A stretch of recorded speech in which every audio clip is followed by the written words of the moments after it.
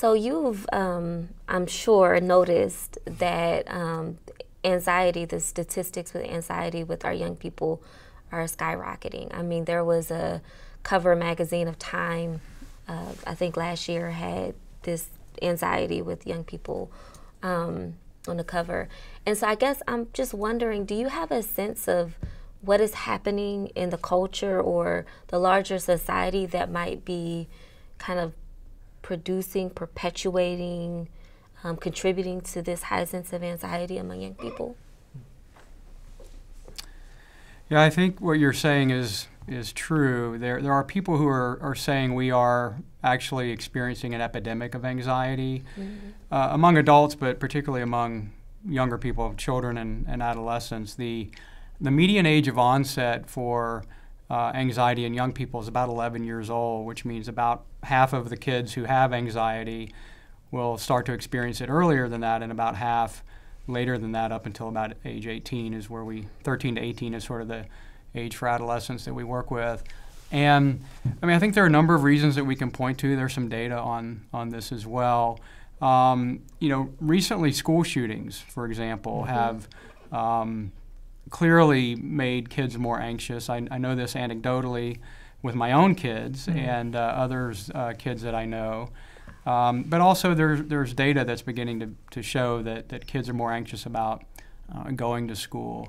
Many people argue that kids experience a lot more pressures at younger ages, socially, academically, socioeconomically, than perhaps was the case a generation ago, or at least they're more aware of it.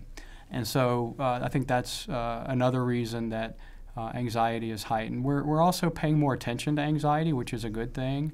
But when you pay attention to things more clearly, you often notice it more than maybe you did when you weren't paying as close attention to it.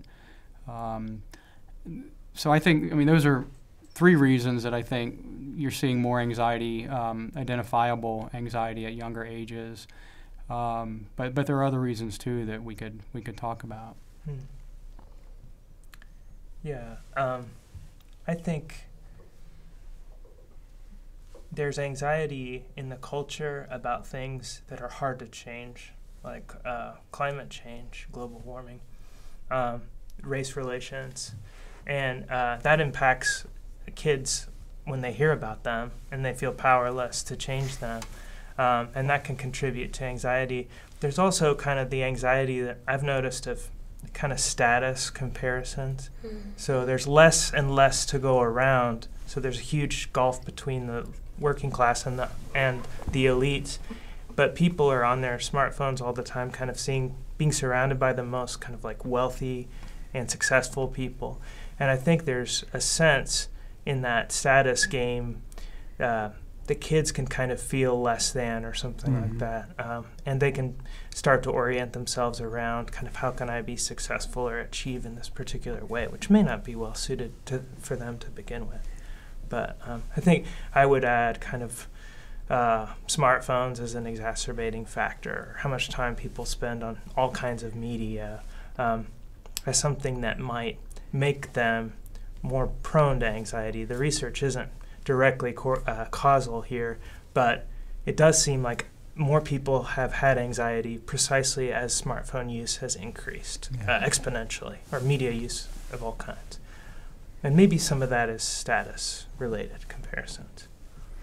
And just to piggyback, we talk to kids and they will identify pressures that they're aware of to sort of create a life that may not be accurate, but it's what they expect or what they think others expect of them as folks who are participating in this sort of status-oriented life at that age, which again I think we're seeing that phenomenon start earlier in childhood than perhaps it did a generation or two ago.